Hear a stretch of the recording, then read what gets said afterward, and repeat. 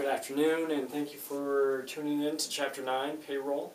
Obviously, this is going to be an important topic because everyone wants to get paid, likes getting paid, and we should probably figure out how to actually calculate the payroll. So, the first half of the chapter, the first learning unit, actually describes 6 different ways to get paid. But before we get into that, remember, don't forget, you'll need to know your terms for the chapter. There's normally about 2, 3, 4 questions from each chapter on terms, specifically in true-false format or multiple choice. So it's important to know the vocabulary that we use. So again, gross pay, overtime, straight piece rate, the FICA, the FUTA, the SUTA, the net pay, the federal income tax, state income tax. So be familiar with that so you know if you get asked a question how to respond to the vocab. But we're going to work some problems within each of these 6 different ways to pay, and then we'll get into deductions and what's important about that. So the hourly rate and overtime pay, well, if you're not salaried or if you're an hourly worker, by law, over 40 hours you should get time and a half, which is 1.5. And so it asks us in the book to calculate, and we're actually going to be doing practice problem Learning Unit 9-1 on page 239, and it says Jill works 54 hours at $12 an hour. What is her overtime and gross pay? So we know that 40 hours is what's allowed. So 40 hours is going to be at $12. So 14 hours are going to be at time and a half. Well, what's half of 12? 6. So add 6 and 12 together, you get 18. So 14 hours at $18 an hour, and 40 hours at $12 an hour. So we add those together, and you get $4.80 for the regular time pay, and then to do the math for the overtime pay, it's 14 times 18. $252. So add that together and you get $732 is her pay. So Jill's pay is $732. So how do you calculate your hourly? Figure out how many, if you max out to 40, then that's what's going to be times by your regular rate, and however many overtime hours you have times time and a half. Now if you work in a factory or if you work on a per unit basis, there's the straight piece rate pay, which kind of incentivizes doing more work, more pieces done, than the number of units you have times the actual price that they pay per unit. I think in the example they used dolls, and Johnny made 69 or 96 cents a doll. So another main way is a differential pay scale. So it can be done on either per unit or by amount of sales, and we'll get there with variable commission sale. But let's do homework number 9-8, and it states that basically these are the different rates. For the first 1,000 units, it's a 3-cent per unit rate. For 1,001 to 1,600, it's a 5-cent rate, and anything above 1,600 units is at a 7-cent rate. So we want to calculate what that's going to be at 1,925 units. What pay would that be? Well, we know we have 1,000 units at 3 cents, so that's going to get us our $30. So it gets paid $30 for that. And then we got another 600 units at 5 cents, and that's going to be another $30. Then we have, so 1,600, 325 units at the 7-cent rate is $22.75. So add these together, you get $82.75 is what you will get paid for producing 1,925 units.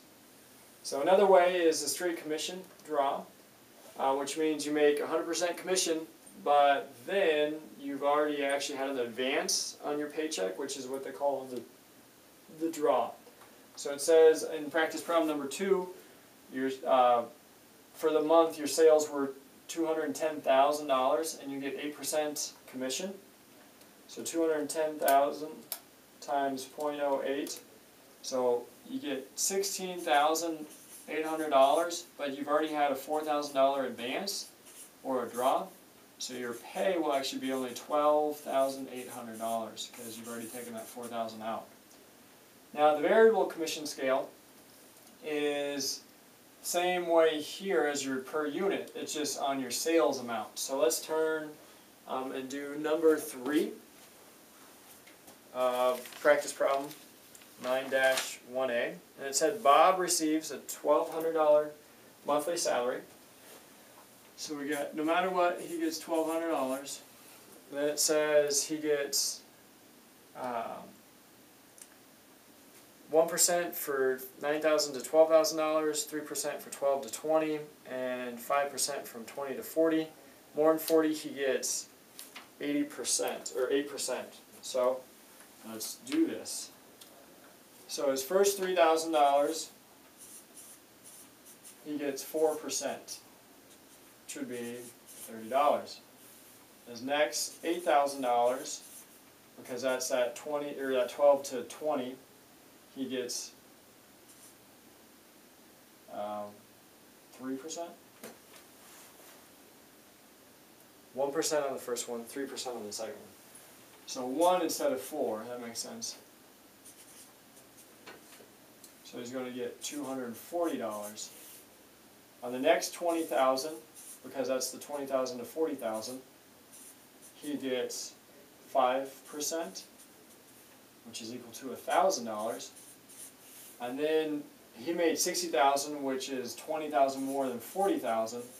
So another $20,000 times 8%, which is $1,600. So we add this side together, and we add our $1,200 together.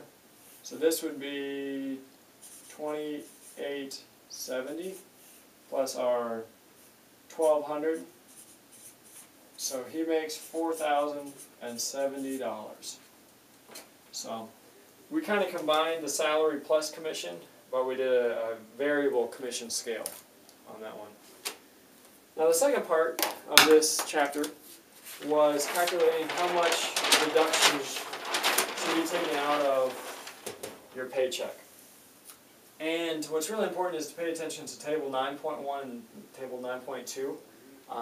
When you fill out your W-2, your W-4s from at the very beginning of working somewhere, you'll write how many allowances you have. And this comes into play now depending on what tax will be taken out. So what's important is to know that Social Security is at a rate of 6.2%, all the way up to $106,000 and $106,800,000. And Medicare is on unlimited. So Warren Buffett pays 1.45 Medicare for however many billions he makes in a year, whereas Social Security stops at $106,800. So we will calculate the practice problems on page 244. We'll do number 1, then we'll do number 2, and help you understand how to work that. Now it says that Joyce makes, what does Joyce make?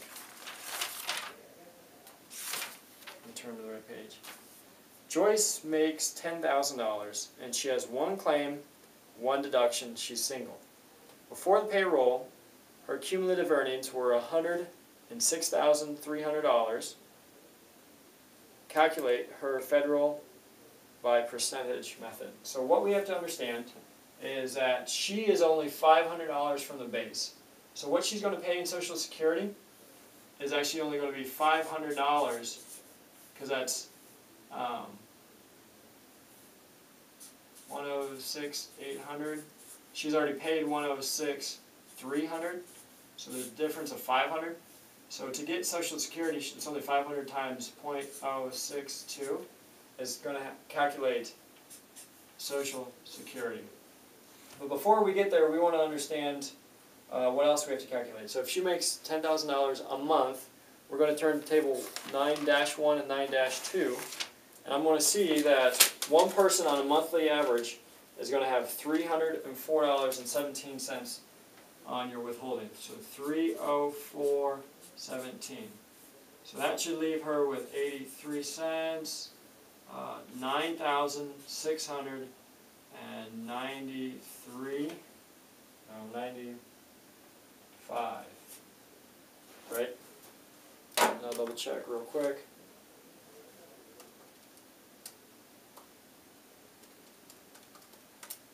Yep. 95.83.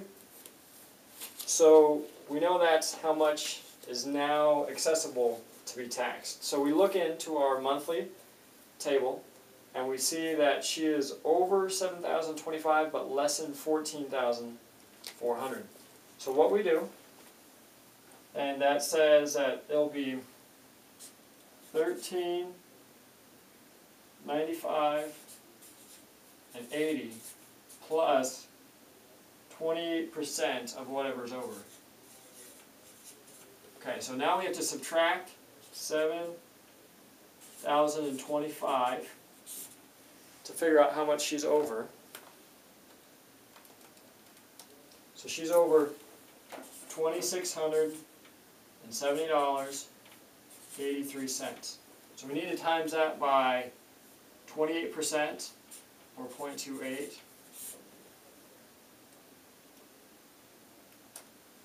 Which equals 747.83, and we need to add that to the 1395.80. So she will pay 2143.63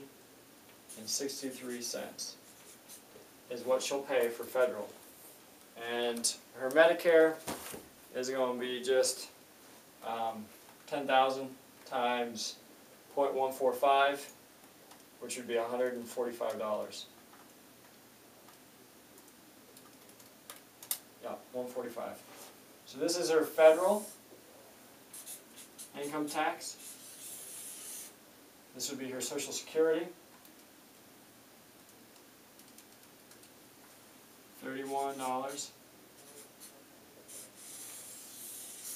And her Medicare,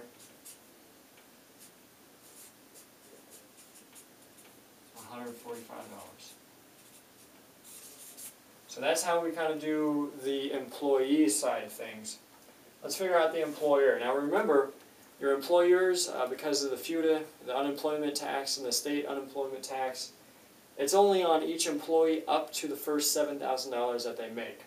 So when we look at problem number 2, it says they have 3 employees making $200, $800, and $950. It says they've worked the first quarter, figure out how much unemployment tax it'll be. And it tells us that the state unemployment tax is 5.1%, which is different than what most states at 5.4.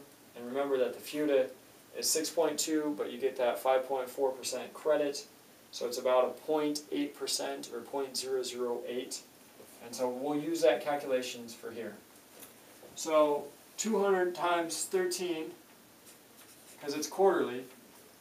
Quarter is 13 over 52 weeks. It's $2,600. Now 800 times 13 is $10,400. And 950 times 13 is 12,350. Well, remember, we only get to use the first 7,000. So we have all of 2,600, whereas this can only be 7,000, and this is only going to be 7,000. So we actually have 16,600. Now we're going to times that by the state, 0.051. So 16,600 times 0.051 is $846.60. So this would be the SUTA. And then the federal unemployment tax would be $1,600 times 0.008